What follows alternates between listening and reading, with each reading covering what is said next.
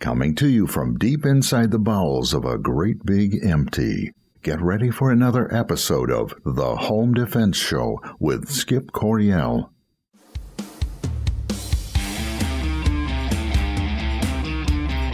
Hello, American families. Welcome to this week's episode of The Home Defense Show. I'm your host, Skip Coryell.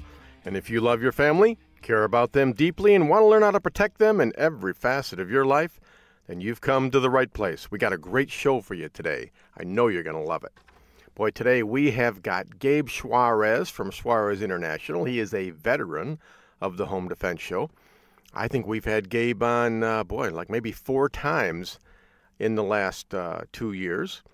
Gabe's an awesome instructor. He's different. He's different than most trainers. Let me play you a little audio clip here that's going to tell you exactly what the difference is between Gabe and other instructors. Here we go. Trouble with Jeff and Tia? Yeah, they were giving Bonnie a hard time. Yeah, but he took care of it. But what made it worse was the trail boss comes over. Curly? His name is Curly. Perfect. You know what the cook said about him? Said he killed a man in a knife fight. He said he slit him from neck to nuts. I'm not happy about this. This guy's a cowboy. One of the last real men. He's untamed, a Mustang. We're trained ponies. It'll do us good to be in his world for a while. Do us good? He was hanging the help. He was helping us.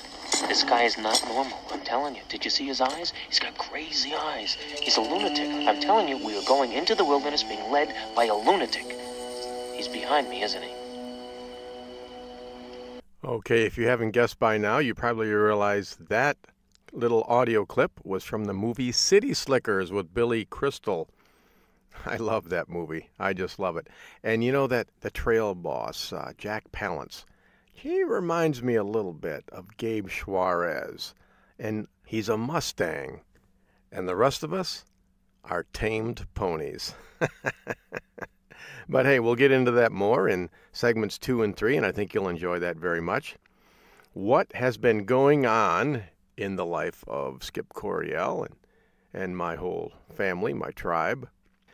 This past week, we've been getting a lot of rain in the area here in Berry County. And you know that I'm on the Berry County Sheriff's Auxiliary, and we get called out from time to time when there's a natural disaster or a missing person or something like that. You know, we all get called out and we help our community. And that happened the last 3 days. There's been flooding all over southern Berry County, and a lot of people are losing their homes. And so we called out the Sheriff's Auxiliary, and we have been filling sandbags and laying sandbags. And for me, I like to do things as a family. So I took myself and my wife and the 3 little ones, you know, Phoenix, Amethyst, and Cedar, and we all went to Prairieville Township Hall, and we filled sandbags. And then yesterday we went over to a retired couple's house on the lake, and we laid sandbags for them, put them all stacked up in the right place so that their basement of their home would not get flooded. I got to tell you, that was hard work. It was a lot of hard work. But, you know, we worked hard. We got it done. And the nice lady even gave us lemonade. So, hey, just one more way that you can serve your community. So God bless the Berry County Sheriff's Office. Aside from that, I've been cutting a lot of firewood. I am determined not to run out of wood this year. So about 45 minutes a day, I try to go out there and cut firewood. Not too much, because I don't want to re-injure, the back as it is. And swimming. Oh, the kids love swimming. We try and go 3 or 4 times a week. Cedar and I will go snorkeling and just have a good time, get cooled off. Supposed to get up to 95 the next couple of days. I told that to Gabe Suarez. He's from Arizona, and he just kind of scoffed at that. 95 degrees. He referred to that as short-sleeved shirt weather. Yeah. We'll have Gabe come up here to Michigan in January. And, hey, it's all relative, right? What's normal for one is not normal for another. Okay, we're going to go ahead and we're going to check out the news now. I'm going to bearingarms.com. Here's an article that I found interesting. New Zealander gets the rough welcome to the U.S. he deserved. When you're talking about visitors, there's an idea that you want them to feel welcome. You want them to go home and tell them how awesome their visit to your locale was. The idea is that if they do that, their friends may plan trips and you get the economic benefits of tourism. Sometimes a warm welcome is the wrong thing to give, kind of like this New Zealander. Troy George Skinner, 25, arrived at the girl's home in Richmond, Virginia last Friday while armed with a knife, pepper spray, and duct tape, according to Goochland County Police. He had smashed the glass door and was reaching inside to unlock it when the girl's mother fired her handgun, striking him in the neck. He survived. Aw. Troy George, welcome to America. That's the way we do it here. I know in New Zealand, you guys don't like firearms. You have a lot of laws against firearms, but in America, it's a way of life. Skinner had first met the girl on Discord. That's a software platform and chat site for gamers. After several months, she stopped talking to him, despite Skinner's attempts to continue contact. Seeing as though everything turned out well, aside from the trauma, the girl must have faced. But, this guy, I'm thinking poetic justice. I mean, he must have spent thousands of dollars to buy a ticket to fly here to Virginia from New Zealand because he was gonna rape and kill these two people, the mother and the daughter. And I think New Zealand should pay us for services rendered. Maybe even give this mom a medal or something, because she certainly get the New Zealand Home Defense Medal of Honor, something like that. But I don't think they're going to do that. New Zealand is beautiful. I love the mountains and everything in New Zealand. The ocean, it's just incredible there. But I'd never live there because I wouldn't be free. Okay, here the sheriff of the county says he was not invited here. He was not expected here. He had been told in the past that this daughter no longer wished to communicate with him. Well, I guess he found out the hard way.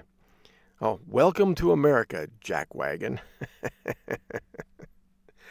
You got to be really, really careful on any type of a social media platform, because there's some real crazies out there. I mean, I've got a 7, an 8, and a 12-year-old. We don't let them on the internet other than to download, maybe little kids' games or something. But if they start asking for names and addresses and stuff like that, the kids know they are not allowed to give out anything about their personal life when they are doing things like that. You have to be very, very careful, because this stuff can rear up its ugly head and you can end up getting bit in the butt by some maniac from New Zealand. You don't know who these people are. So, boy, tell your kids to be very, very careful when they're on the internet. All right, here's another article. We got time for one more. Gun owner loses firearm in sofa at IKEA. I think that's a furniture store. When you're carrying a gun, it's important to remember where it is at all times. How could you not know where your gun is? I mean, it's in your holster, right? And your holster's always in the same spot? That's a no-brainer. After all, it's a life-saving tool, but only if you can get to it when you need it. On the other hand, a lost gun is a major problem. Off your person and out of your control, you don't know who will pick it up and what will happen with it. That's bad for everyone. You got that right. However, one gun owner made it hard to claim we are all responsible when he allowed his gun to do an impression of pocket change at an IKEA. After finding a gun in a sofa at IKEA, a child fired the loaded weapon in the store, prompting an investigation of the incident. Earlier that day, a customer at the Fishers, Indiana store sat down on the couch to test it out. When he got up to keep shopping, he didn't realize his gun had fallen out of his pants. You know what? He probably had it tucked in the small of his back without a holster. That's what drug dealers do. That's not what responsible, armed citizens do. Folks, the gun has to be in a holster, a good holster, a holster that is secure, that's not going to lose the firearm, and the trigger of that holster has to be totally covered up so that it can't be inadvertently pressed. IKEA says they conduct regular walks and safety audits, but it's unlikely they had any reason to look for a firearm in the cushions of a sofa. Well, they probably just added that one to their checklist. And you know what else, folks? That Indiana store might put up a no guns allowed sign now, thanks to one idiot who was irresponsible and did not take good care of his firearm. So, hey, thank you, whoever you are. We really appreciate that. Not. Okay. Well, hey, that's about all the time we have in segment 1 here. We will be coming back and speaking with Gabe Suarez from Suarez International. If you want to check him out ahead of time, go to SuarezInternational.com, S-U-A-R-E-Z, SuarezInternational.com. Check out Gabe. Awesome guy, good trainer. You're going to enjoy hearing what he has to say. Okay, this is Skip Coryell on the Home Defense Show.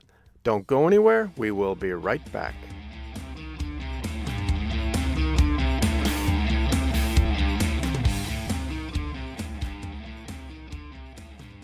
My name is CJ Coryell.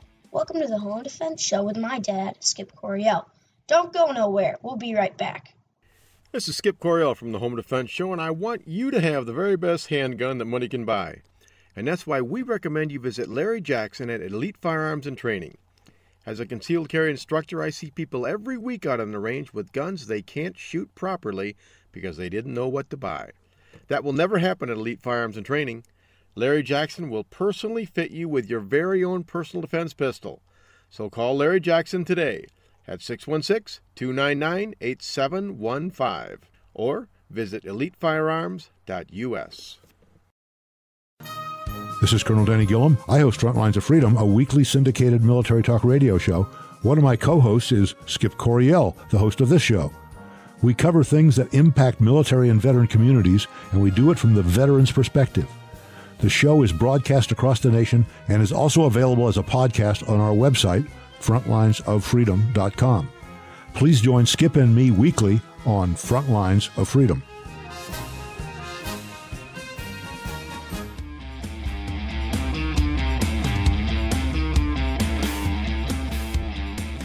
Okay, folks, welcome back to the Home Defense Show. This is your host, Skip Coryell. Today we are speaking with a friend, fellow instructor, Gabe Suarez from Suarez International in Arizona. Gabe, welcome to the Home Defense Show. Hey, thank you for having me. You know, Gabe, I really should slap myself just for mentioning your name and mine in the same sentence because we are not on the same level when it comes to experience or anything like that. And I'm okay with that. You know, I seek out people, instructors who are better than I am, you know, at any given field. And I think that's how you get better. So, Absolutely. Hey, you know, you got to have some humility and, hey, color me humble today. Okay. Now, Gabe, I've been watching your emails coming out. You got a lot of stuff going right now. Real briefly, you know, tell people about Suarez International because I would like to hook up my listeners with you.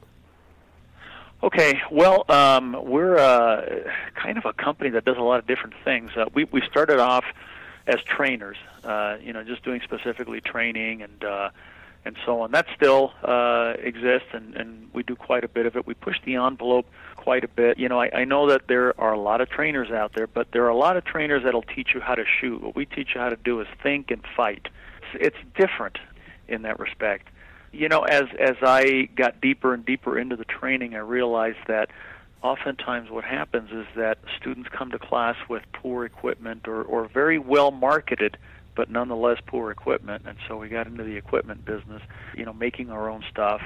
All the stuff that we make are things that we learned are beneficial and necessary from the street and from our training experiences. And so we do that too. We teach guys how to kill bad guys with the best gear available. How's that? That's great. Now, the best gear available. I know you're a Glock man, and it seems like people either they love Glock or they hate Glock. In your mind, is Glock the only gun?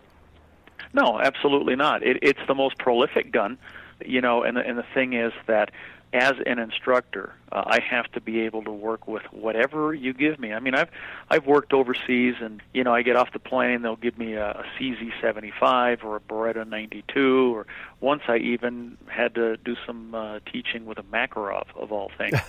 Wow.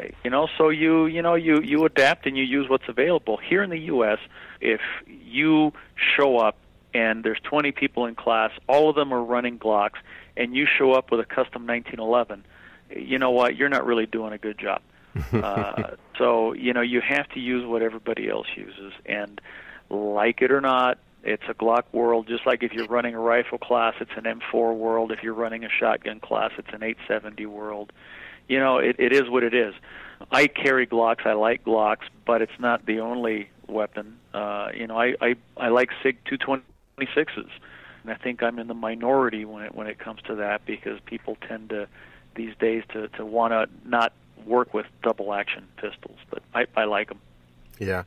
I have the same thing when I'm out training, but the people that I'm training, well, actually probably at least half of them haven't yet been polluted or corrupted or whatever you want to call it with prior training. They're brand new. Right out of the box. They're still in the cellophane. I get them out on the range and I unwrap them. And boy, we see some pretty weird, bizarre stuff there. But you train people that are more advanced. Typically, you wouldn't go to a Suarez class to get an intro, like a first steps class or something like that. What I see are people that come to class, they have a gun, they don't know how to use it. They don't know how to draw it. They don't know how to load it. I've seen people load the rounds in backwards and try and put the magazine in backwards. I mean, all this stuff. And, I read a study a couple of months ago that was done in Texas, and it basically said that only 1% of all the concealed carry holders, licensed concealed carry holders in Texas, go on to get any level of advanced training. Mm-hmm. Yeah. And that blows me away, because on the one hand it's a right, but on the other hand that scares me, because people are out there, they really don't know what's going on. Well, the thing is that there are excellence seekers in every endeavor. And excellence is not a right given to you by the Constitution. And let's face it, the majority of people today in the West, and I'm counting everything, Europe, North America, even Latin America, they're lazy, and they will pinch a penny until Lincoln's guts drag on the deck. That's a good one. And it is what it is. And so what they want to do is that they'll do the least amount possible or necessary to get the little piece of paper that says it's cool for them to to carry and so on. Can you imagine if we applied the same logic to driving? Yeah, for sure. We could get into a very controversial topic with that, but I think it's good for people to have guns and carry them around everywhere and so on. But there's a responsibility, and if you're going to do that, and I think you should, it's incumbent on you to spend some time and to get good with it, because if you make a mistake, it's not just you, it could be other people that pay the price for it as well. Well, yeah, it could be a stranger, or it could be your wife or your kids, sure, or whatever. It's just, that's huge. Well, Gabe, the well-rounded, let's not say concealed carry holder.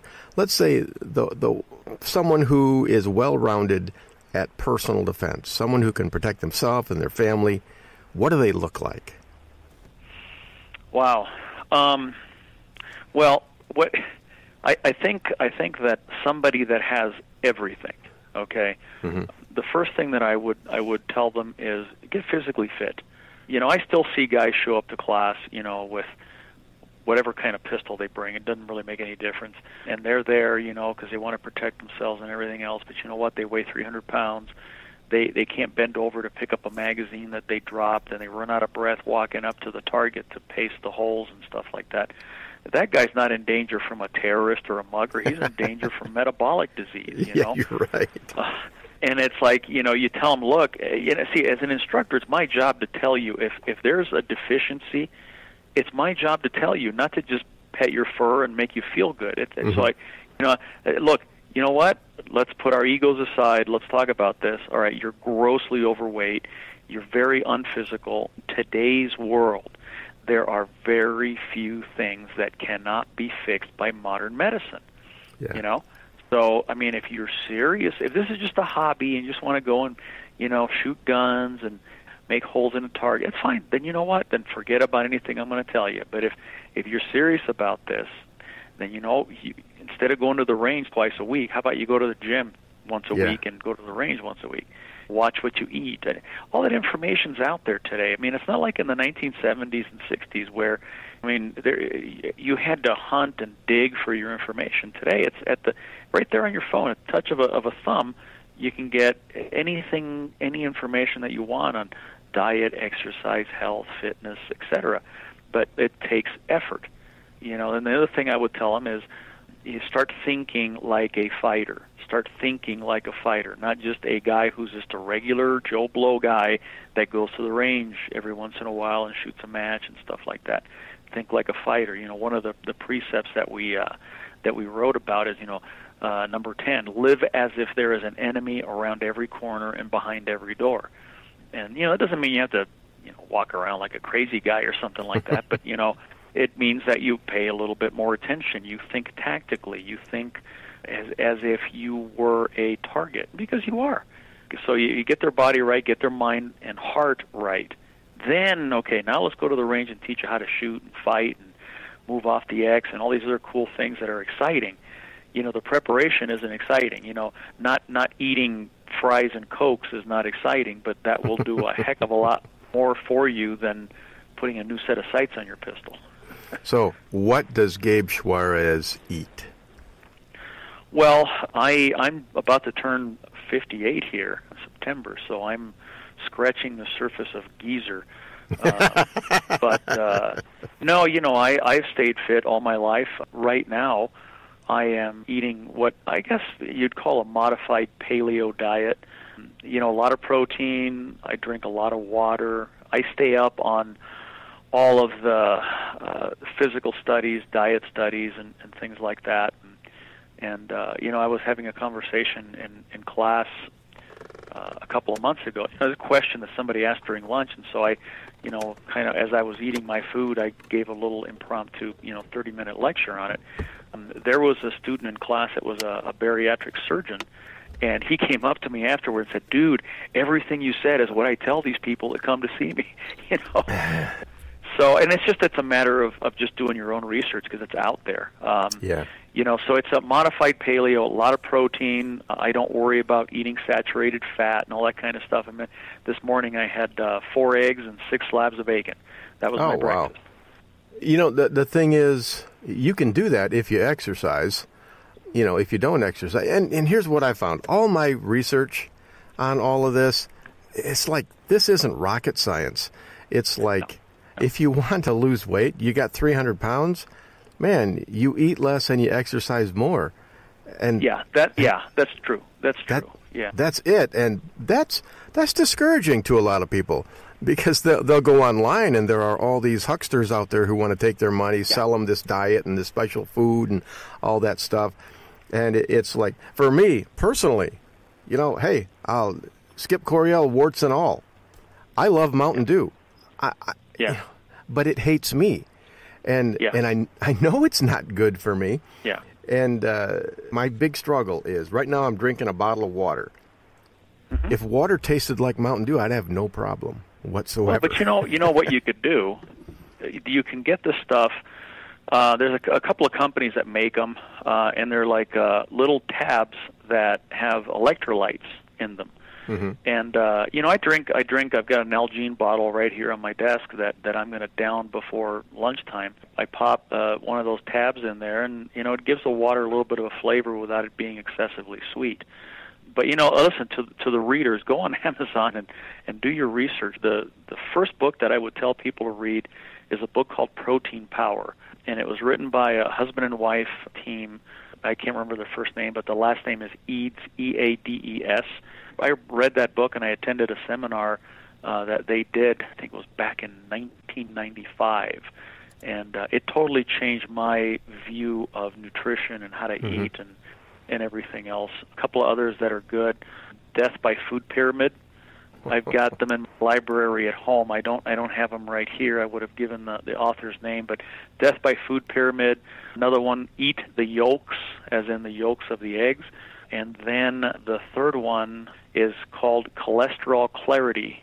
And all those books are available at Amazon. They're easy reads. They're written by just regular cavemen type guys like you and me. They're not medical journals, and regular people can read them. And even if you don't exercise, if you pay attention to what the books tell you, you'll lose weight. You'll lose body fat. Okay, which is what we're really talking about. We want to keep muscle but lose body fat. When you do that, everything kind of normalizes. Your hormonal balance normalizes. All these cardiovascular things, blood pressure, thyroid, all that stuff will tend to normalize. If you shed those unwanted issues of body fat. And the important thing for the context that we're talking about, it's going to make you a better fighter. Yeah. Strong and fit people are harder to kill, and they're better at killing bad guys. So, I look at a guy, 300 pounds, and he's a great shot, but you know what? That guy's not going to win the gunfight, because even if he does, he's going to have a freaking heart attack and die. Yes. So what's the point? Fitness is really important. It is. I know what you mean. And, for me, Gabe, it's like people, even the 300-pound people, they don't want to come to a class about personal defense and look at a guy who weighs 300 pounds, shaped like an egg, and then be taught about personal defense. They want to look at somebody who's buff, who's in shape, lean, mean fighting machine, and I don't blame them at all. And boy, I have been working hard over the past year and a half that I've been doing this podcast, and talking to guys like you, it keeps me accountable. It inspires me, because you got to network, you got to talk to guys, because we don't want to be an island, Absolutely, So, absolutely. It is all a matter of discipline. Like I said, I'm 58. I weigh in this morning at about $180, deadlifting 455 pounds, and I'm super fit. You look at a guy like Pat McNamara. I've never met him, okay, but he's in his early 50s, I believe, and he's as strong as hell.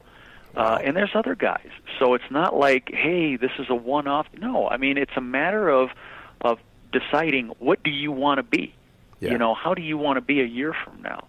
And then you take steps to accomplish that. And it's the same thing in anything, in business, in education, in relationships.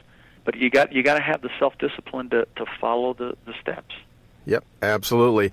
Okay, we're out of time for this segment. We're speaking with Gabe Suarez from Suarez International.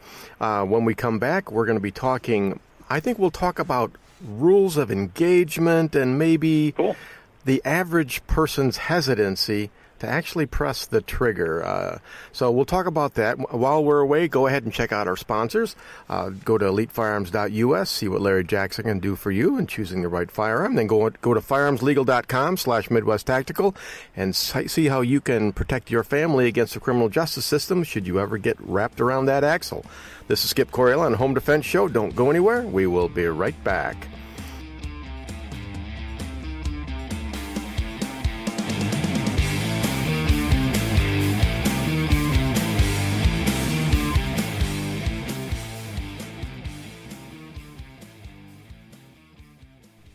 This is Felix Coryell on the Home Defense Show. Always use guns safely and wisely. Stay tuned. We'll be right back. Hey folks, I want to tell you about my book, Civilian Combat, the Concealed Carry Book. More and more people across the country are seeing the dangers in society and are deciding to carry concealed to protect themselves and their families. My new book lays it out step by step. It'll teach you how to protect and defend the ones you love. Get the benefit of 17 years of teaching experience and a lifetime of training for this important role in society and in your family. You can get civilian combat real easy. Just go to Amazon.com, search on Skip Coryell Civilian Combat, and it'll pop right up there. Don't put it off any longer. Get Civilian Combat, the Concealed Carry book by yours truly, Skip Coryell. Wouldn't it be wonderful if life was like the movies and the good guys always won? In today's world, if you're forced to use your firearm to protect yourself, you will need protection. Firearms Legal Protection is here for you. FLP provides you with seasoned, experienced attorneys that handle your criminal and civil matters as a result of you protecting yourself. FirearmsLegal.com provides its members with uncapped attorney's fees, bail bond protection, and coverage in all 50 states. We are not a reimbursement plan. You can access uncapped attorney's fees for as low as $10 a month. Firearms Legal members are provided with educational services, training videos, and access to our vast national attorney network. While you're protecting yourself, let Firearms Legal protect you. Listen up, folks. This is important. There are plenty of legal protection services out there, but none will protect you as well as Firearms Legal Protection. This is the one I use and the only one I recommend. Visit firearmslegal.com/Midwest Tactical and protect your family now.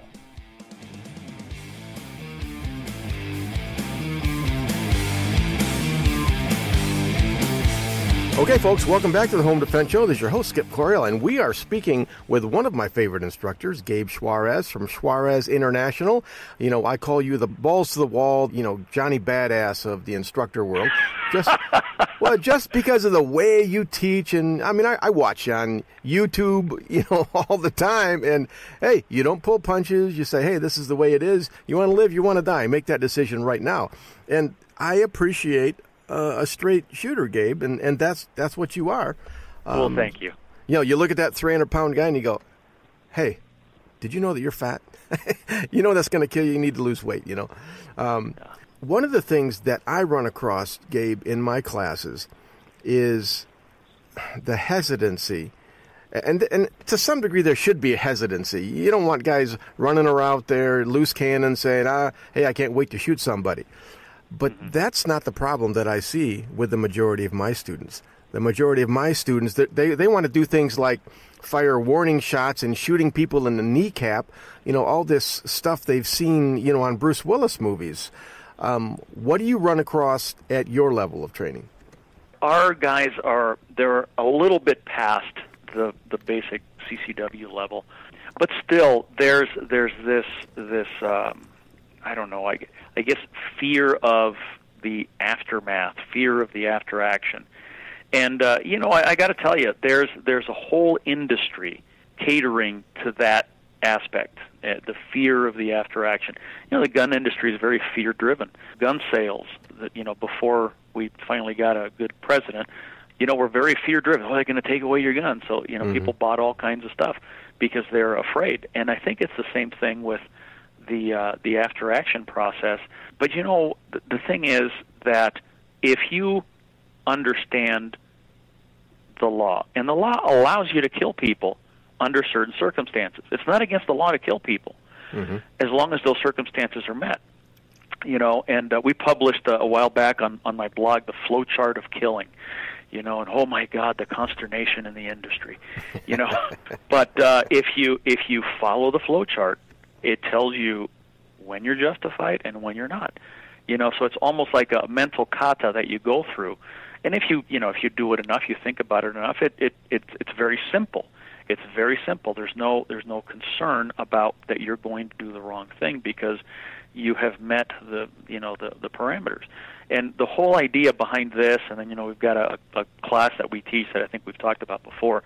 It is intended to give the student a feeling of certainty, of moral and legal certainty in their actions. And then if you have that, you don't have fear. Fear is the lack of certainty. Certainty alleviates fear to a great degree. You take a guy that has been in multiple gunfights, and, he is going to look at the world and events like that a little differently than somebody that hasn't because he has that experience. And so what we try to do is we try to take that experience, from, myself, the staff. We've got a number of homicide investigators and legal professionals and whatnot that we discuss with and so on. And so we present a package where the student's fear and apprehension under those circumstances will be alleviated, and then they understand where they are in the flow chart, so to speak, what they can do and what they can't do, and they don't have to be afraid, and they don't have to hesitate and get themselves or somebody else killed because they're afraid. But Gabe, I've never been in a gunfight. I'm trained, I'm ready, I'm practiced, but you have. I know, just from reading and from listening to you, I know you've been in multiple gunfights. Your first gunfight, was there a hesitancy, that normal reaction? Yes or no? No, there wasn't. Why? There wasn't, and I'll tell you the reason was because I had made it clear in my mind where I stood and what I couldn't do. I memorized the department's shoot policy. Okay. And in fact, it's been almost 20 years that I've been out of the law enforcement, but so let's see, an officer can use deadly force to defend himself or another officer from the use or threatened use of deadly force. An officer can use deadly force to protect a citizen from the use or threatened use of deadly force, to prevent a crime involving the use or threatened use of deadly force, and to apprehend a suspect of a crime involving the use or threatened use of deadly force. Oh, there it is. Okay? And so, I memorized that. And so whenever I went to a call or had a contact or whatever, there was no doubt or ambiguity.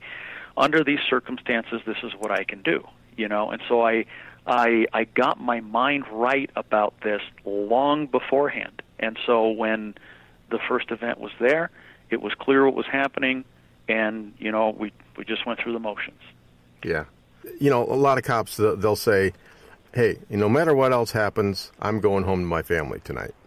Is that kind of the attitude? Yeah, that's true. That's true. And the Spanish have a great saying, loosely translated into English, it's better you bring me tobacco in prison than flowers in the cemetery.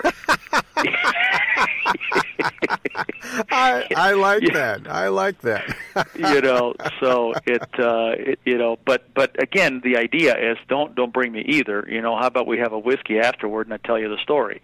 You know, that's what we want to do. And there's this perception that if you do shoot a bad guy, you're automatically going to go to jail. That's not true.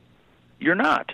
That you're automatically going to get sued. You're automatically going to get prosecuted. No. You're not. That's just not true. Okay? Yeah. Now, if you do something stupid and you act stupidly and you speak stupidly or don't speak at all, yeah, you're probably going to get arrested because you're not giving the law enforcement guys much of a choice. Yeah. But otherwise, normal good guy defends himself against the bad guy, and there's no other associated factors involved. You're probably going to be okay. Yeah. Gabe, is it a bad thing? Let's say you make a call, it's questionable, the officer, he's not sure if you're a good guy or a bad guy, and so he takes you into custody, takes your gun, whatever, takes you to jail. Is it really a bad thing to go to jail? I think if you can avoid being listed as a suspect in the crime report, that is a worthy goal, to not be listed as a suspect in the crime report. Yeah. If you're listed as a suspect, you are arrested, you're going to have to post bail, you're going to be arraigned, and all this sort of thing, which isn't the end of the world, but it would be better if it didn't happen. Okay? And it will tend to not happen if you are able to classify yourself by your words, your actions, your demeanor, even your attire as a victim. And that's something that we teach people how to do. The law enforcement guys, they're not out driving around. They don't get in the car. Okay, let's see which armed citizen we can screw over today. It's not like that. But that myth is perpetrated by the folks that kind of tend to want to blow that kind of stuff out of proportion. And if you present yourself as a good guy, chances are that you're going to be classified as a good guy. So how do you persuade the officer, and persuade's probably the wrong word for it.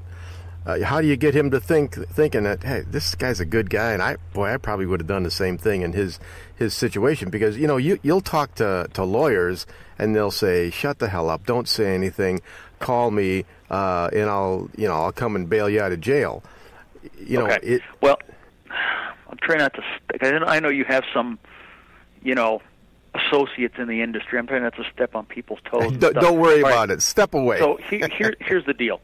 If you ask an attorney advice on something, they're going to give you an answer based on their area of expertise, right? Which is the courtroom. Okay?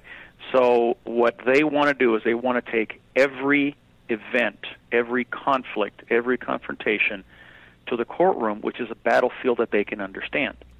What the listener needs to know is that every time that you step into the courtroom, you're bleeding money, and that money is going to your attorney.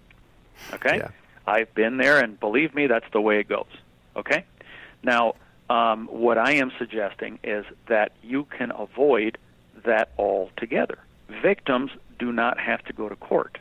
Victims do not have to spend hundreds of thousands of dollars on an attorney. They don't, because they're victims. Victims get to go home and sleep in their own bed. They get to eat whatever they want for breakfast the next day, and they're victims. The suspect, on the other hand, does not. He's the one that's going to have to make bail and all of that other stuff, which the attorney doesn't care about necessarily, because everything that he has suggested to you allows him to fight that battle for you in the battlefield that he understands. What I'm saying is that you can avoid that completely. You avoid that by, and listen, let me back up for a second here. You can be wrong in your perceptions, but still be legal in your actions. Okay? Okay. So, if a bad guy says, "I'm going to blow your head off," and reaches in his coat, and I shoot him in the face, my perception was that he was going to pull out a pistol and shoot me because he said he was going to.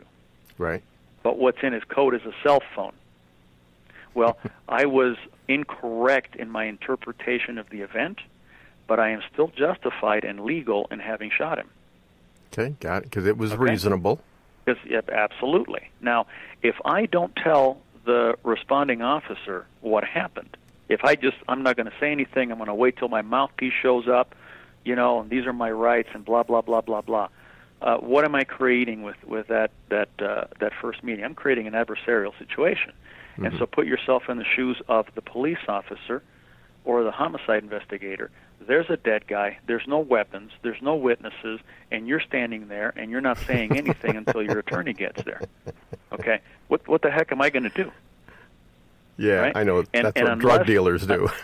Unless your attorney's car is Code 3 equipped, or he's got a helicopter and he's going to descend from the sky on a fast rope, we're not going to wait until your attorney gets. We're going to arrest you, book you for murder, and you know what? We're going to write the report, and then that's it. It's out of our hands. In the meantime, you're sitting in jail, and you're not going to be let go. I mean, you figure, my gosh, a homicide. I mean, you're talking about $1 million bail. 10% is $100,000, so it's $100,000. That you need to write a check for to just go home and sleep in bed, and you haven't even given a penny to your attorney yet. Yeah. So, if you can avoid that, it is to your benefit to do so.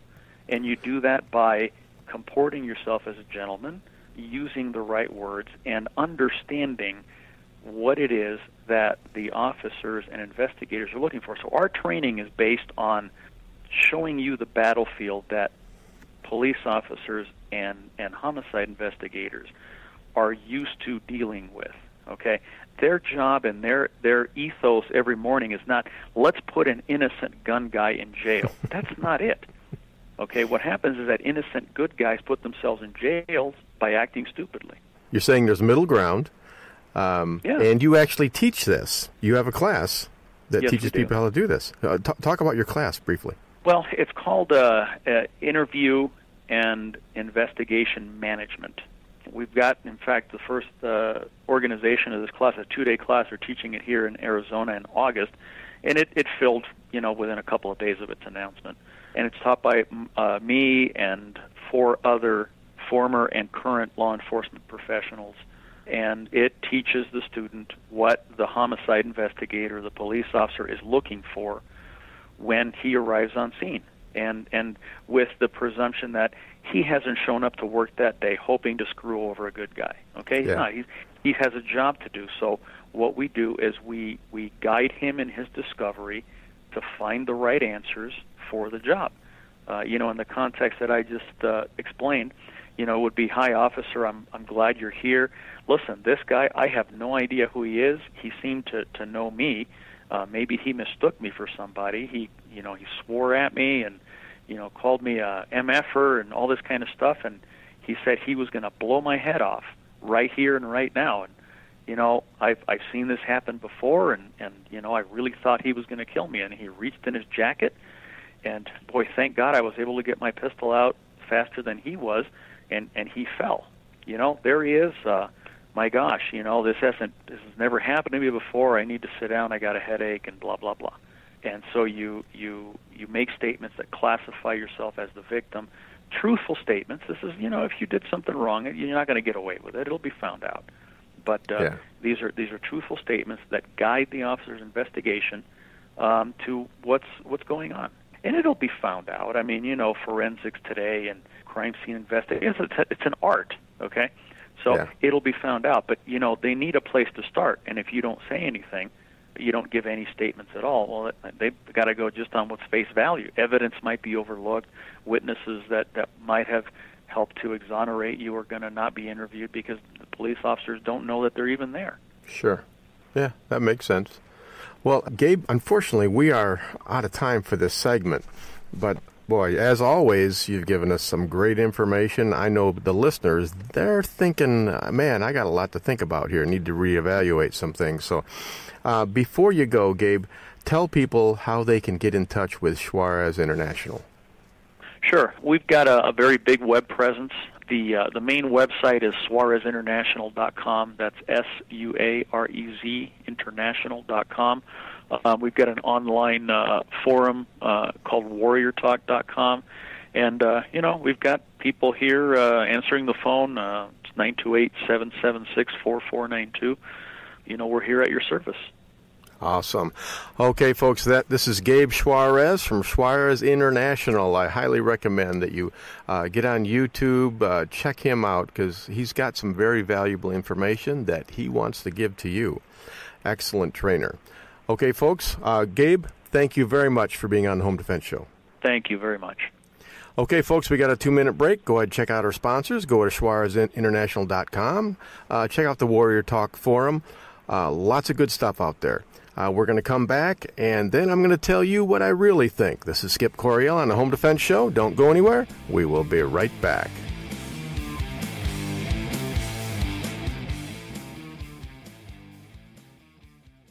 Welcome to my dad's Home Defense Radio show. You're gonna love it. Hey folks, I want to tell you about my book, Civilian Combat, the Concealed Carry Book. More and more people across the country are seeing the dangers in society and are deciding to carry concealed to protect themselves and their families. My new book lays it out step by step. It'll teach you how to protect and defend the ones you love. Get the benefit of 17 years of teaching experience and a lifetime of training for this important role in society and in your family. You can get Civilian Combat real easy. Just go to Amazon.com, search on Skip Coryell Civilian Combat, and it'll pop right up there. Don't put it off any longer. Get Civilian Combat, the Concealed Carry Book by yours truly, Skip Coryell. This is Colonel Danny Gillum. I host Frontlines of Freedom, a weekly syndicated military talk radio show. One of my co-hosts is Skip Coryell, the host of this show. We cover things that impact military and veteran communities, and we do it from the veteran's perspective. The show is broadcast across the nation and is also available as a podcast on our website, frontlinesoffreedom.com. Please join Skip and me weekly on Frontlines of Freedom. This is Skip Coryell from the Home Defense Show, and I want you to have the very best handgun that money can buy. And that's why we recommend you visit Larry Jackson at Elite Firearms and Training. As a concealed carry instructor, I see people every week out on the range with guns they can't shoot properly because they didn't know what to buy. That will never happen at Elite Firearms and Training. Larry Jackson will personally fit you with your very own personal defense pistol. So call Larry Jackson today at 616-299-8715 or visit elitefirearms.us. Now it's time for our Armed America Report. All of us here at Frontlines of Freedom want our listeners to get trained and get armed in that order. We fully support the right to keep and bear arms for all law-abiding families, and we encourage you to find out about the laws governing use of deadly force in your state and follow them to the letter. And of course, don't forget to follow the rules of safety and common sense whenever you're carrying a firearm to protect the ones you love. What's the story this week, Roland? Women have been buying an increasing number of firearms in recent years, and that trend is starting to make itself felt against those who try to commit criminal acts. In Arizona, for example, a shopper was getting ready to get into her car and drive home.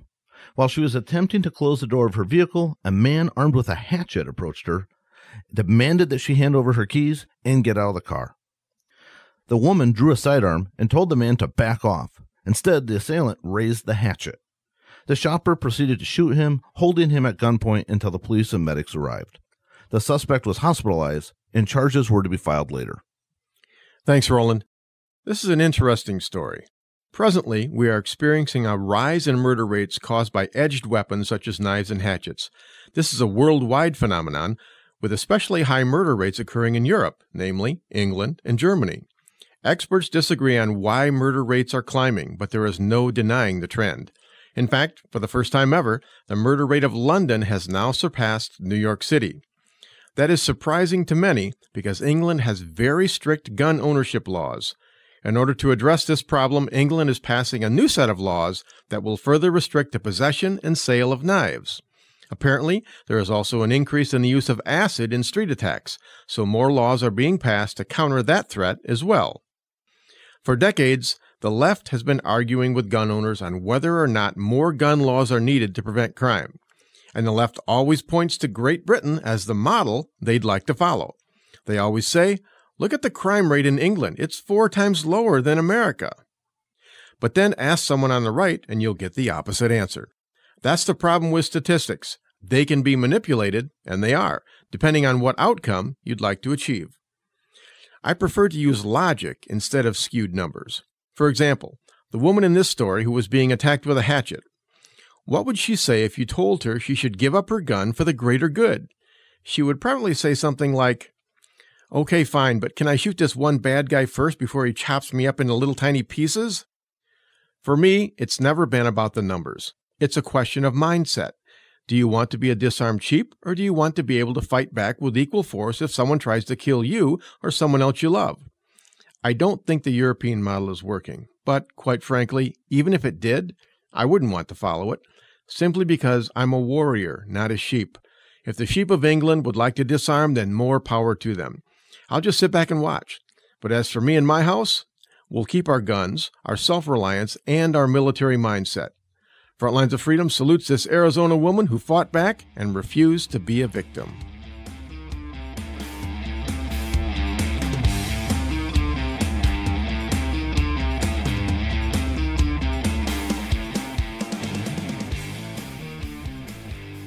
Okay, folks, welcome back to the Home Defense Show. This is your host, Skip Coryell. Oh, man, that Gabe Suarez. I like that guy. I've never met him in person, but it's on my bucket list. I've got to do some training with Gabe Suarez. Okay, so let's talk about Gabe for a few minutes. I know in the past he's taken some heat from other instructors because he's viewed as too harsh or too blunt or maybe even too unorthodox. But here's how I see it. Remember that audio clip I played back in segment 1 from the movie City Slickers? They were talking about the trail boss being played by Jack Palance, a rough, tough, old-school cowboy who shot straight but didn't take any crap. I respect that and always have. For me, I tend to stick with things that work. I'm a practical man. And when it comes to concealed carry training, I think practicality is even more important, simply because the stakes are so high. Too many people train on the square range by standing there all relaxed, getting in their perfect stance, and then very slowly throwing lead down range. Their only goal is to make one ragged hole, and if they achieve that, then they believe they're ready for a gunfight. I don't think that's true, because real-life gunfights are not fought on a square range where people aren't allowed to move. Gabe talked about getting off the X, And I think that's very important. If you stand still in a gunfight the same way you train on a traditional range, then you're likely to die. Now people who run gun ranges will say, hey, we can't have people doing that because it's dangerous. Well, yeah, you're absolutely right. But think about it. Aren't guns dangerous already? And aren't you training for a deadly force confrontation where the bad guy isn't going to fight by following rules that you set up on a traditional square gun range? Gun ranges make those rules because they don't want anyone getting hurt on their property, because they don't want to get sued, and because they don't want any bad publicity. But my goal in training isn't to satisfy a gun range owner with those types of concerns. I want to train for a real-life gunfight, not something choreographed with safety and public relations in mind. So I'm going to be moving and shooting. A lot. I'm not going for one ragged hole at 20 feet.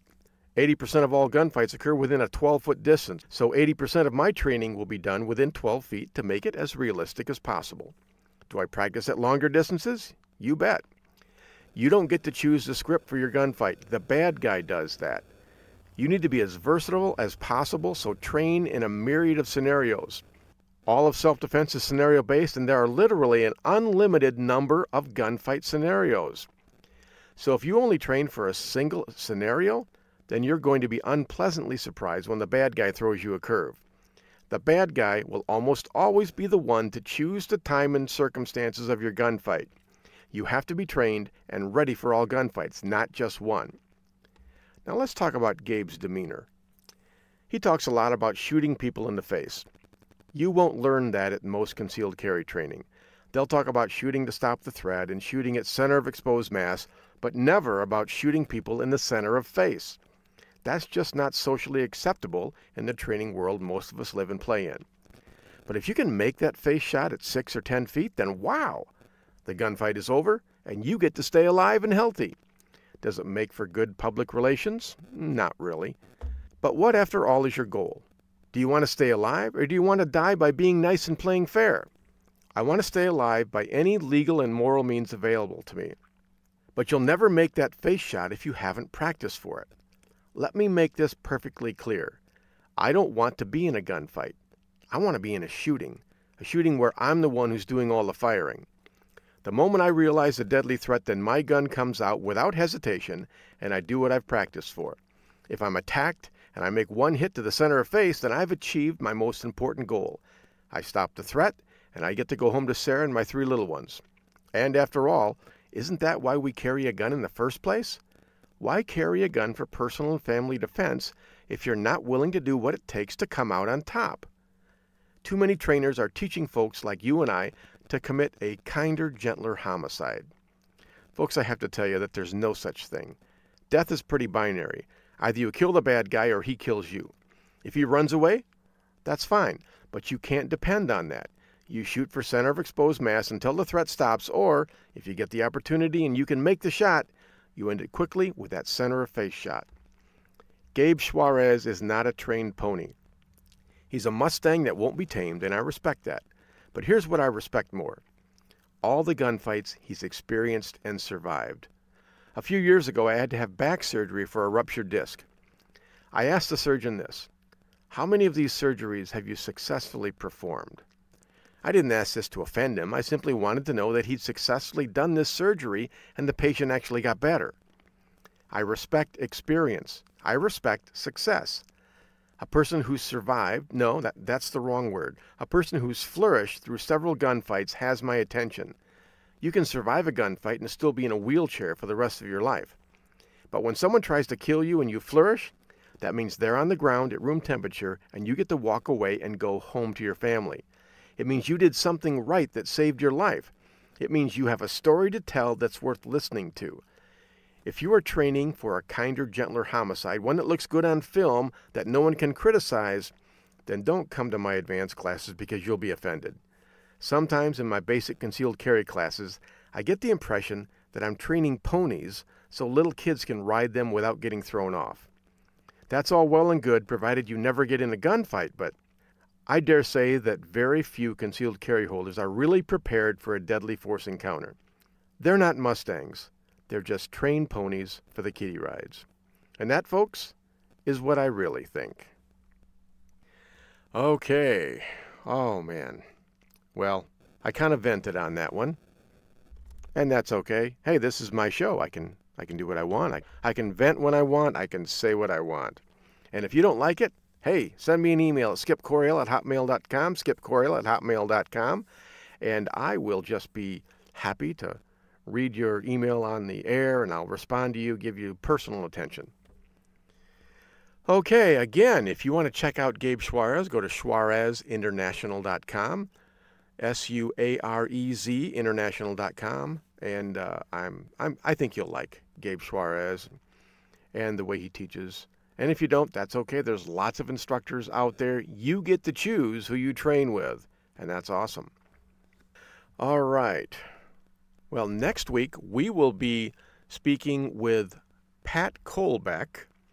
He is a Republican candidate for governor here in Michigan. He's going to talk about his stance on the Second Amendment, the right to keep and bear arms. And I would like to get on Brian Calley and Bill Schuette as well to talk about before the primaries. I'll be working on that so you guys can go into the voting booth informed.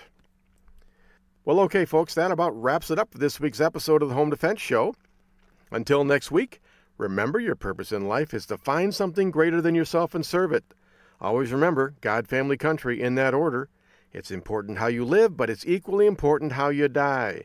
Your family and the ones you love need your protection, so train, always train, stay alert, stay alive.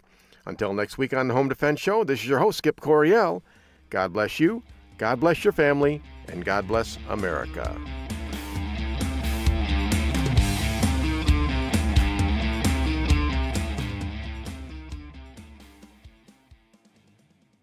Thank you for joining us this week on the Home Defense Show.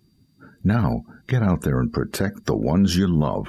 We'll see you next week with more of the best in home defense. Bye-bye, boys! Have fun storming the castle!